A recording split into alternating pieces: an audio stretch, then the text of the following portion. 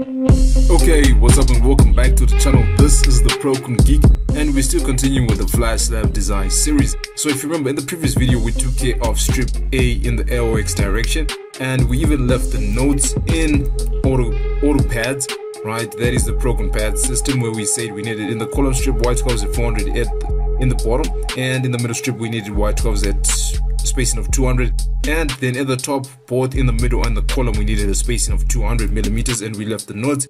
Now what we need to do is go back and we now need to take care of strip B. So without wasting too much time, let's just get right into the video.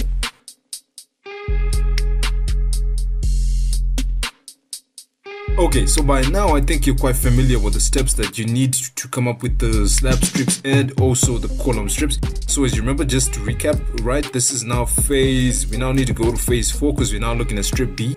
So phase 4, establish your middle strips in this point, then you skip all these other steps, then you isolate central strip B. So remember, those strips are the same, they're identical, and in this case it's 5,000, right, the entire slab strip, so you'll be good to go. And once you do that, once you isolate it, then what you're going to do is create your column and your middle strips. So the column strip is 2500 and the middle strip, when you add 2050 and 2050, you get 2500 again. And remember, the slab depth is still 250 and everything else is still the same. So jump to Prokon, and whilst you're now in Prokon, right, we had saved this. Now change it to, as you can see where my mouse is, strip B direction LX. So what we need to do is change this box, change it to strip B direction LX. And if you're skeptical, I'm gonna click save as. As you can see, we all have these different files, so it is what it is. I've done it for you just to save time. So remember, the inputs are still the same. If you want to see how we came up with this, please go back to the previous video. But in this case, let's go to sections, and in this case what we've done is, if we go to AutoCAD, what is the length of the strip? It is definitely 5,000 and the depth is 250, so we're good to go. In terms of the spans, we only have 2 spans. Indeed, yes, we only have a span between 1 and 2 and between 2 and 3, so we're good to go.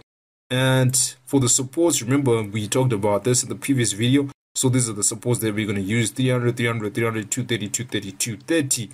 Next, we're going to be looking at the loads. In this case, we go back to the Excel file and everything is still the same. Length is 5, so it's definitely 5.75, so this one is good, and 10 is good. And remember, we don't have any wind load, so we're good. The next thing that you want to do is click on view. Once you click on view, what you're going to see is the elastic deflections. The maximum deflection that you have is 1.086, and if you go down, you have 4.689.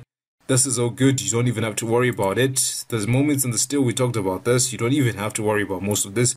All it's just telling you is that in this case, the concrete section will not be able to take care of the moment that is there. So you definitely going to provide steel that is greater than the capacity of the concrete section. So what you need to do is just click to reinforce it, and this is where we start to play around with things. So once you go to reinforcing and you have your detailing parameters there.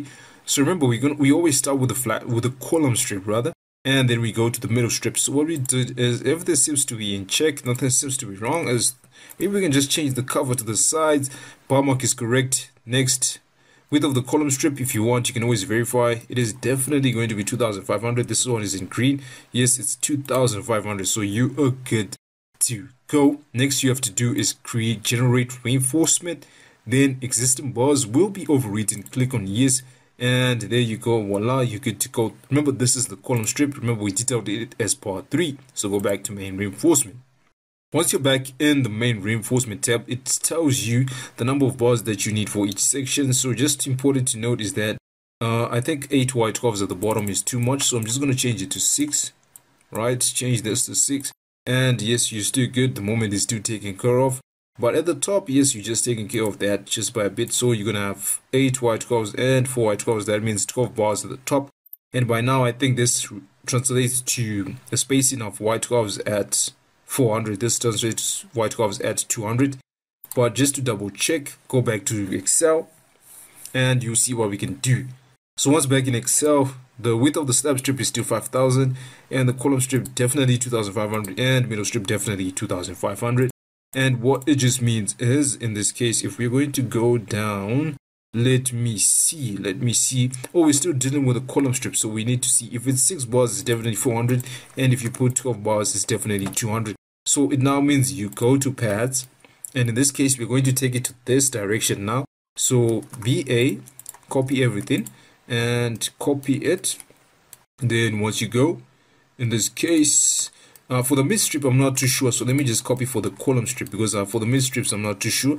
And I just need to move this to the side, because we're now dealing with this is strip B, and copy it to this point as well. So when it comes to the bottom, we definitely need white curves at 400. And at the top, we also saw that we need white curves at 200. So we are good to go in that. We don't have any errors, or we haven't made any mistake. Now we need to verify for the middle strip what we're going to need. So you do that, go back to Prokon. Once you're back in Prokon, what you need to do is go back to detailing parameters. And in this case, you now need to change this from 3 to 4 and generate reinforcement. Once again, existing bars will be overwritten, and you just click on continue. And in this case, it seems we're going to need 12 bars at the bottom and 12 bars at the top. That translates to a spacing of 200 either way. So it seems we're still the same, roughly the same. So we're just going to copy there and B3 again, so that we remember our notes, and we copy it to this point. And same applies, BA, then B3, then we copy it to this point, and B3, we copy it to, right, sorry about that, copy it to this point, and we get to go. So as you can see, now we have an idea of the steel that we need in strip A. Then this is strip B, and strip B now we need to do with the last external strips, and that is what we're going to be seeing. So to do that, we can either do it in this video, which I think is okay because we don't have too much time. So let's just do it in this video and wrap up. And in the very last video, we just start detailing. Okay, so to wrap things up, now we're just looking at phase 5, which is strip C in, this was supposed to be LX, not LY, because remember we took care of everything in the LY. So this is LX. So as you may already know from now, you start off with this layout, establish your midpoints, then create your slab strips. And in this case, that's 2,500, and you have 2,500 as well.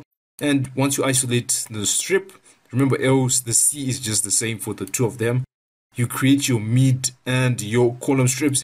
So both there's 1250 rather, and 1250 and 1250 and 1250. Next, go back. Remember the slab depth is going to be the same. We now need to go to Prokon. So in Prokon, luckily we have this. It's already open. Strip C in LX, remember the input is going to be the same. The first step we need to look at is the sections.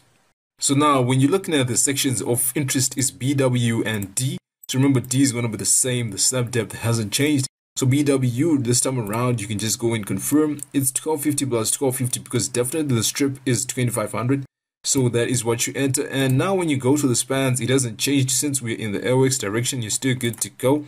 The supports haven't changed as well. 3 supports, 300 and 230. Now when it goes to the load, this is where it might need to change. Why does it need to change? If we go to the slab loads, remember the slab strip is now 2.5, not 5. So the load that you need to put is 2.875 rather. So let's go back to Prokon and enter this. So back in Prokon, this is what you're going to enter. So it's 2.875. Then copy Control C, Control V, and you're gonna just go and say this is going to be the screen load. So type it out as whatever you want, then Control C and Control V. Then when you come back, you're gonna say this is live load, right? This is definitely the live load, and Control C, and you're gonna go with Control V, and you'll be good to go. So you got screen load, then live load, and then live load. Once you're done, do you have any windows? You don't. So next thing is click on View. Okay, this time around, you see the difference is your deflection is no longer 4.6, it's now 5.656. This is owed to the change that you made from 5,000 to 2,500, which is explainable.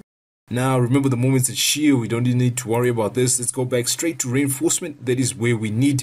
And in this case, we need to start with a column strip. So change this, make sure, or just change, or make sure it's 3. Everything seems to be in order except for 30 there. And next, just generate reinforcement. And you're good to go. Now it says we need 8 bars at the top and 4 bars at the bottom. Alright, that is cool. So this is for the column strip. So go to pads. What you're going to do is 4 bars at the top. Wait, let's check. 4 bars at the top, that is 8, and then that is 4. So what we're going to do is we go to this, change this to 2500, and just say you need 4, right? Don't worry whether it's 4 and 8. So if it's 4, your spacing is 300. If it's 8, your spacing is going to be 150. So 4 at the top, no, 4 at the bottom. So that's 300 at the bottom, 150 at the top. So go back to pads. What you're going to do is B3. So in the column strip, it's saying at the bottom you need 300, right? And that will be good. We haven't done the mid strip yet, so we're just going to skip that. Then B3, take it to this position. It's supposed to be this position. So what I'll do is let me edit it so that it's clear. So we're just going to EI. Then what we do is we would try and just make it like this. Right, so B4. So it's telling us in this, the column strip for this slab strip, we need 300, and if it is the top, we are going to need 150. So let's do that. Make the notes quite visible to us, and we change it to 150, and we get to go. Right, so let's move it up a bit. It's going to get crowded soon. So B4, because we also need for the middle strip as well. Now, since we have taken care of the column strip, right, and we are now sure that is what we want to do. Next step is also the same to the other side. So just B3, put it there, then B3, put it there as well. Next, we now need to take care of the middle strip. So go back to Prokon. Okay, once you're back in Prokon, what you need to do is go back to detail and parameters, change this from 3 to 4, and generate reinforcement. Existing bars will be overwritten. In this case, it's 8 and 8 at the bottom, so that is 150, right? Let me go to slab. Yes, 8 is 150. So this is going to, we need to copy the one that says 150, this one. So we're just going to B3 it, then copy it to there. Then we're going to EI and change this from call to meet, just to represent it's a middle strip. And B3, we're just now going to move it and push it there. And then B3, since we can BA a lot of it as well. Then B3 and copy them to the side. So now our notes are complete. We now know the reinforcement that we need for each slab strip, and that the one that we're going to use in the column strip. So this is it when it comes to the design of a flat slab. As you can see, it is quite easy. We are going to reinforce it. Then once we reinforce it, we then check for the punching shear. But in this one, I'm quite sure we're not going to have anything that's too much, because remember, what we are having is we don't have any columns going above. We're just doing a slab that has columns beneath it. So in this case, we're just going to detail it, but I'm also going to show you the how to check for punching shear. But in our case, it's very minimal, so you're not going to be worrying about it, but I'll just do it so that you understand it as well. So without wasting too much time, thank you very much for subscribing, and I'll see you in the next video where we detail it, which is definitely going to be phase 6. So we're now done with AutoCAD, so we're just going to file, save it. And now, as we have saved it, saving, next what we're going to do is we're going to be spending our time in AutoCAD Prokon pads as we're detailing the flat slab and detailing. So once everything is done, remember, Prokon demo is the best for you when you don't have a license, and we have tutorials for Prokon demo. Everything is a demo, so please get the software and Prokon, please. Thank you very much for allowing us. Although I'm not sure, I haven't been allowed this yet, so I'm not going to say anything, but thank you very much for making the software, and I'm grateful. I'm a fan of your software, and yes, I'm dragging on too long now. So we're going to wrap the video at this point, and I'm going to say to you, stay safe, don't sneeze, and please subscribe. Please like the video, even if you downloaded it and didn't watch it on YouTube. So some of you do, but next time, please just go back, subscribe to the channel, and I'll see you in the next video.